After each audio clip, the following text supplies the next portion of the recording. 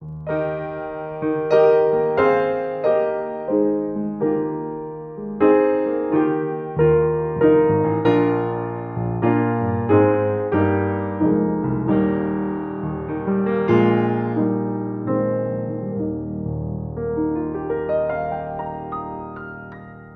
weekend to each one of you, my dear friends and brethren in the Lord. Welcome to our God's Word for today, devotional. Let me read to you our text in Acts chapter 23, verses 6 to 10 for today. Now, when Paul perceived that one part were Sadducees and the other Pharisees, he cried out in the council, "Brothers, I am a Pharisee, a son of Pharisees. It is with respect to the hope and the resurrection of the dead that I am on trial." And when he had said this, a dissension arose between the Pharisees and the Sadducees, and the assembly was divided. For the Sadducees say that there is no resurrection, nor angel, nor spirit, but the Pharisees acknowledge them all. Then a great clamor arose, and some of the scribes of the Pharisees' party stood up and contended sharply. "We find nothing wrong in this man. What if a spirit or an angel spoke to him?" And when the dissension became violent, the tribune, afraid that Paul would be torn to pieces by them, commanded the soldiers to go down and take him away from among them by force and bring him into the barracks. A sharp division in the council. Now, this is the Sanhedrin Council. What is the Sanhedrin Council? It is the council that regulates the practice of Judaism. It was comprised of priests, elders, and scribes, whereby most of them were experts in Mosaic law. Most of all, the priest members of the council belonged to the sect of the Sadducees. So the Sadducees are the majority. They follow the Mosaic law only, that is, the first 5 books of scripture with no additional regulation. The first 5 books of Moses are Genesis, Exodus, Leviticus, Numbers, and Deuteronomy. And they tended to be wealthy and got along with the Romans. They believe there is no resurrection from the dead. To their thinking, any blessings God gives will come in this lifetime. So a person needs to get the benefits now.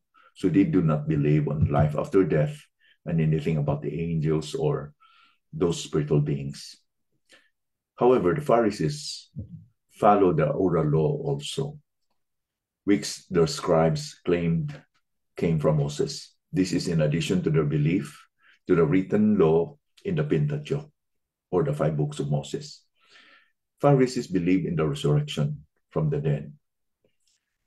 They liked power and money, but didn't want to risk their chance for more power and riches in the afterlife. So they followed extra biblical rules. But unlike the Sadducees, they disliked the Romans. Now, both of these religious leaders, the Pharisees and the Sadducees, validations came from the people who saw them as great religious leaders. So because of their positions and their titles. Later on, we see that Jesus and John the Baptist had criticized both sects respectively. We can read that in Matthew chapter 3, verse 7, even Matthew chapter 16, verses 6 to 12. Now, in this particular council meeting, they convened in order to hear and determine whether the accusations against Paul was true or not, based on the law, because there was a rumor that spread that Paul had dishonored or disregarded the Mosaic law by bringing a Gentile into the temple. And here Paul said, and they hear this statement from Paul, "Brothers, I am a Pharisee, a son of Pharisees. It is with respect to the hope and the resurrection of the dead that I am on trial." As they hear this, a dissension arose between the Pharisees and the Sadducees, and the assembly was divided. Paul Witt's worked because he used the subject of resurrection, which he believed, to gain sentiment from the Pharisees, because the Pharisees believe in the resurrection. And this provoked the Sadducees, who vehemently do not believe on resurrection. So by doing so, Paul drew attention away from himself. Surely the message of the resurrection from the dead makes his accusers, particularly the Sadducees, find hard to handle. And when the dissension became violent, the tribune, afraid that Paul would be torn to pieces by them, commanded the soldiers to go down and take him away from among them by force and bring him into the barracks. Because the tribune was in charge of the citizens of Rome, especially in the well-being, and Paul was a Roman by citizenship.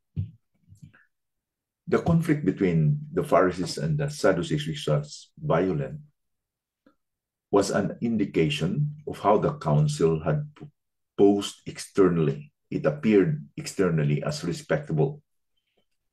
The Sanhedrin court is respectable outwardly, but actually in the inside, it's rotten. It's rotten to the core. It is sad that there are so many religious institutions that are marked by respectability in the outside, but it's really rotten at the core. It is sad that religious leaders would focus and defend a particular persuasion, especially if it's non-essential, just because of pride. Their pride to defend their turf had diverted them from the most essential. And that's happening also in many evangelical denominations. Sometimes, instead of focusing the gospel, proclaiming the good news and Christ, which is the primary reason why the church exists, there are so many underlying issues which are not essentials that busy or makes the denominations busy, and they are diverted anymore from the main essential, which is the gospel. Let's be warned about the attitude of pride, which is very evident in the lives of the Pharisees and the Sadducees. Let's warn according to James' statement in what he writes in James chapter 3, verse 13 to 18, and let me read. Who is wise and understanding among you? By his good conduct, let him show his works in the meekness of wisdom. But if you have bitter jealousy and selfish ambition in your hearts, do not boast and be false to the truth. This is not the wisdom that comes down from above, but is earthly, unspiritual, demonic. For where jealousy and selfish ambition exist, there will be disorder and every vile practice. But the wisdom from above is first pure, then peaceable, gentle, open to reason, full of mercy and good fruits, impartial and sincere. And a harvest of righteousness is sown in peace by those who makes peace. Definitely, this was absent in the council. Unlike the council, Paul and the rest of the team had experienced this peace, this impartiality, sincerity, mercies, and all these wonderful good attributes for being wise, as James said. And we know that the source of wisdom and peace is no other than the Lord Jesus Christ. If you and I have the Lord Jesus Christ, we can experience this peace and we can have the true wisdom. For who is truly wise is the one who has the Lord. The fear of the Lord is the beginning of wisdom. If you are really in the Lord, you have the reverence, the fear of God in your heart, then you are truly wise in the eyes of God. May it be that this is true in your life and in my life. Let us pray. Father, thank you for your word today. Thank you for the realities of sin and evil and wickedness in the hearts of the characters in the Bible, which we can learn, which we can reflect upon.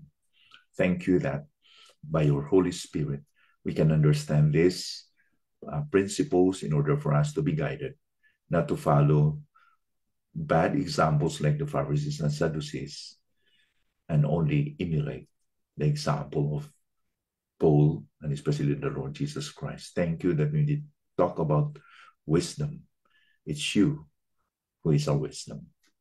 And reverence and fear upon you is the beginning of wisdom. Bless our heart today. In Jesus' name we pray. Amen.